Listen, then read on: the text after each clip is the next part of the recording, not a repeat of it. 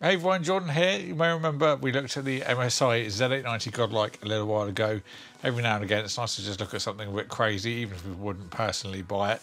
Today is another one of those days. We've got the AORUS Z890 AORUS XTREME AI top. This is another board that's going to come in at around £1,000 or $1,000, obviously on the high end, but if you're doing high-end workflows, creative productivity stuff, or maybe you want to look at something that's a little bit more consumer friendly before you go to something like Threadripper, then this might be something you'd be looking at. Also, being the Core Ultra Series 2 with Z890, we've now got another year on that socket with the Arrow Lake refresh that will be coming somewhen.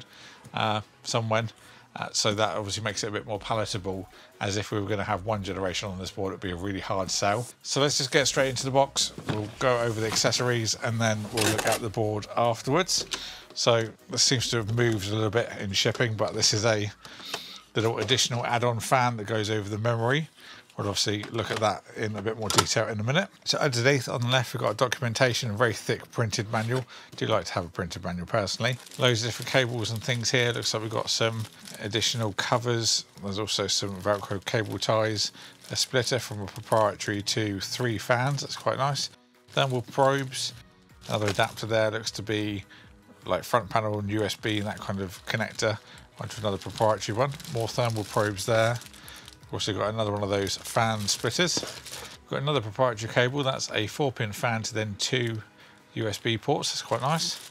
Then last but not least, we've got their Q-Connects. So on the right hand side, we've got a USB DAC. So if you want a little bit of a higher end sound, that's something you can just easily connect in there USB-C just to a single 3.5mm jack. This is another proprietary cable. This one though is going to be proprietary into 5 RGB 3-pin headers. So we've also got some SATA cables, 2 packs in there, one of which is right angled. And then we've lastly got our Wi-Fi antennas.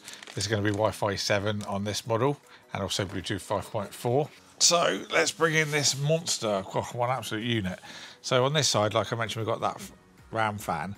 There's just push pins on there that go to the board and then also magnets on the back, so it's really easy to just take off, put your memory in and then just pop that back on the top and it finds its own place. Pretty cool. Just zooming in to look at the power stages. On this one we've got a really beefy solution, 22 plus 1 plus 2. It's obviously going to take the highest end CPUs, obviously ready for the Arrow Lake refresh as well. Screen going to be on the left hand side here. You can just about see the lighter part, obviously where it's going to shine through when it's lit up. Otherwise it is a mirror finish. Before we actually start looking around the board, just a quick flip over. We have got a big old back plate. There's also a protective peel on there, but I will be leaving that as this has got to be rotated after this one. Personally, I'm not a really big fan of back plates, especially when you've mounted them in a case. A lot of them you generally don't see anyway, but some people do like them, so it is there if you are a fan. Now looking at the top, we've got our 8-pin EPS cables. You might think, how are you going to connect those? But we've got another magnetic part that just pops off, so you can connect those in, get the bends nice and tight, and then just pop that back on. Do like that. There's also a 4-pin header under there. Then we've got another 2 further on, CPU optional and CPU fan. Also got a couple of probe points there too. Also, in terms of the thickness, this looks to be an 8-layer PCB. Seems a little bit thicker than most, so just thought I'd mention that for you guys that like to know about that. And then on the right hand side here, we've got some little options. So you've got a clear CMOS button, power, reset. There's also some little bits that looks like they're going to pop up once it's actually powered. We've also got an LED readout on there, which I love to see as well. And on the right hand side, we've got the 3 proprietary connectors that I mentioned, 24-pin for power. We've also then got another proprietary one a bit further down. We've got a Type-C port coming straight out the board. Then if we go to the right angle, we've got a normal Type-C. Now I've seen this on quite a few Z890 boards this generation. I think it's for if you have a little screen inside your case, you can easily just plug the power straight into that rather than having to route it around the back of the case. So nice and easily accessible. We've also then got another Type-C port. Both of these are going to be USB 3.2 Gen 2. A Type-A, USB 3.2 Gen 1.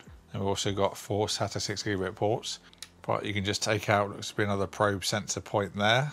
And we've got another proprietary connector on there. That's for the USB fan extensions and RGB that I showed you in the box. So obviously a lot of proprietary connections on the side of the board, but that means where we traditionally have them running along the bottom, there aren't any on this one at all, which is just a nice clean face, which I really like. I think it looks really aesthetically pleasing compared to a lot of other boards on the market. Let me know what you think about it down in the comments. Then going back to the socket, of course, we've got our LGA 1151 socket there. That's also the reinforced 2nd gen socket for our Series 2 processors. Then on the right of that, we've got our DIMM slots. This will support up to 256 gigabytes, up to 9,500 mega transfers per second, blazingly fast. That also may be improved by a BIOS update. So if you're watching this in 6 months' time, you may find that is increased in megahertz and also capacity as well. Crazy numbers. So going down to our expansion slots. So the first one here is a massive chunky heatsink, nice gold side on that as well. We've got push pins on the underside that will then go to the board and also shine through with RGB. There's a little part in the gap there and also on the end which will shine through. Up to 110mm Gen 5 drive there, and you've also got a nice little quick release for the M.2 drive as well. Now this big panel at the bottom, this is also removable. Comes off in one big piece, like so. Turning that around, we've got another 3 110mm thermal pads, magnet on the other side there as well. And then support for another 3 110mm NVMe drives. The top one's going to be Gen 4 off the CPU, then the other two are going to be Gen 4 off the chipset. I really like that configuration. It's much like a lot of the ASRock boards, so you can use all of the lanes without your top graphics card slot suddenly dropping to X8 the second you put another drive in the second one. So a big fan of that layout. In terms of our PCI slots, we've got 2 Gen 5. The top one does have the quick release on there as well. So when that's enabled like that, we can just press that to release it. Nice little addition. We've also then got another Gen 5 below that. The bottom one is wired to X8 though, and the top one X16. Lastly, at the bottom, an X4, that's going to be wired to X4 from the chipset.